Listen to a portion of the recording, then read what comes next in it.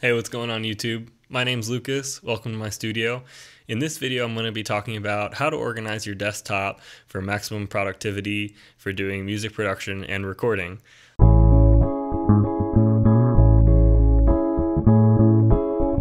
The first thing that you'll notice, as you can tell, this is my desktop. I have nothing saved to it. I know a lot of people that end up having a huge mess on their desktop, so I decided not to ever really save anything to my desktop because it's just such an easy place to just have like a dumpster of disorganized stuff, and it just seems like a good place to lose everything. So my first tip is to actually not save anything to your desktop. If you feel like you do want to save stuff to your desktop, I totally respect that, but try to keep it as organized as you can because I think it's a really easy place to have a huge mess.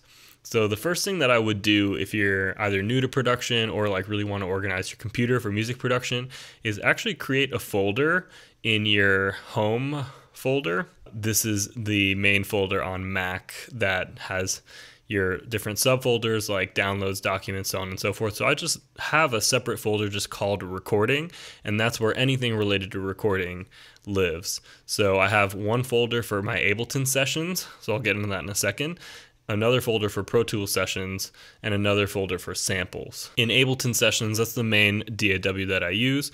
Whatever DAW you use, I recommend just labeling a folder. You can just call it sessions, whatever. I actually have this organized by artist. That way, anytime I ever need to pull something up for a particular project, I know which artist I'm looking for. So to me, this makes the most sense. This is pretty much how all the commercial studios that I worked at organize their hard drive. So this is a million times better than just having a bunch of loose sessions all over.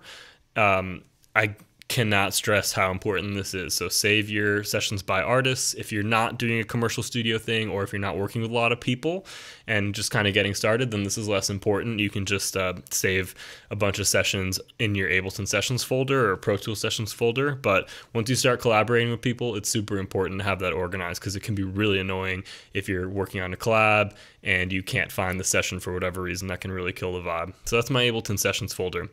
Another quick thing that I'll mention is my format for labeling a project file. For example, for this one, I have my initials, the name of the artist, the name of the song, a version number, and the BPM, all in the title.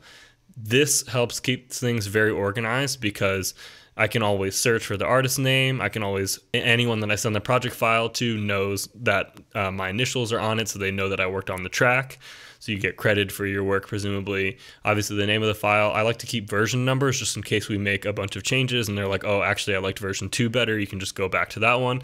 And I always have the BPM there because if you're ever collaborating with another producer or an engineer or something, it's just really helpful to have the BPM written down so they don't have to figure it out. Or if there's a little delay in the audio, they know the exact BPM. It's just a lot easier to import files that way. So I just recommend having the BPM in. When I've worked on production teams, they make you do that. So that's useful to have. That's my Ableton Sessions folder.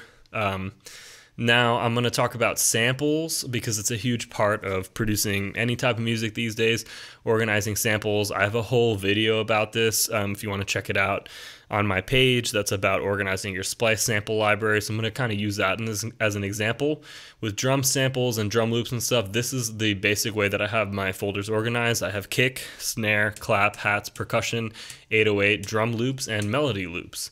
And under these, there's a bunch of other folders too with much more specific criteria.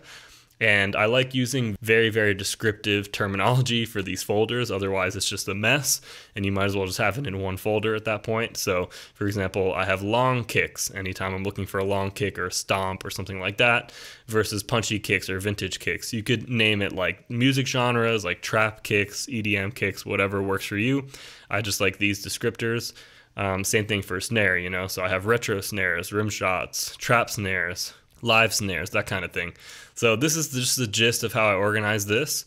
In drum loops, I have very, very specific ones. So that's just the basic rundown of how I keep my stuff organized. Let me know if you find this helpful. I hope it will help you get started producing music and not losing your files and stuff like that, because that always happens to the best of us and is really unfortunate. You could do all of this on an external hard drive, by the way, so that might make sense for a lot of people. I've used optical hard drives as well as solid state drives for externals. I have numerous hard drives connected, but I found that I prefer saving my actual sessions on my laptop drive because I've had those external drives fail before.